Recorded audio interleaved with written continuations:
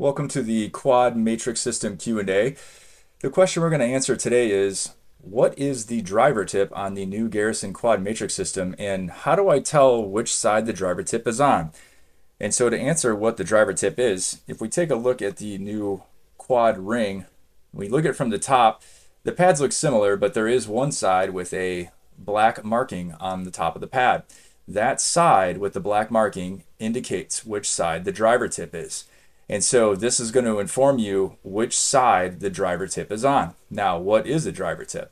When we flip this over, you can see that when we look at it from the bottom and from the sides here, that the ring for the quad matrix is very different than any other ring that we've seen. We're used to having two hollowed out tunnel pads on both sides of the ring. But in this case, we have one that's hollow and one that's not. And the one that's not is the driver pad.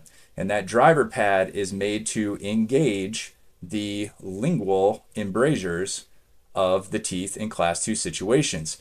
Now, why is one different than the other? Well, if you look at the embrasure shapes of this is the maxillary quadrant here, you can see that the embrasure shape on the buccal is very different from that on the lingual. The buccal is more flat, which is where the traditional pad would sit, but the lingual is much deeper V. And these are the areas that I find, and we have found that we find a lot of excess flash and cleanup necessity at the end of the restorations. And so this driver pad is made to engage that area.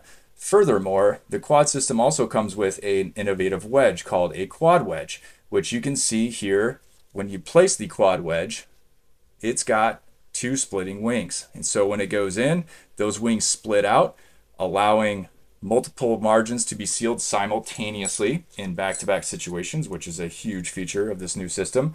But that driver tip, again with that black indicator, is designed to engage with the splitting side of the quad wedge. And when we place it in like so and release it, you get gingival margin seal on both teeth simultaneously.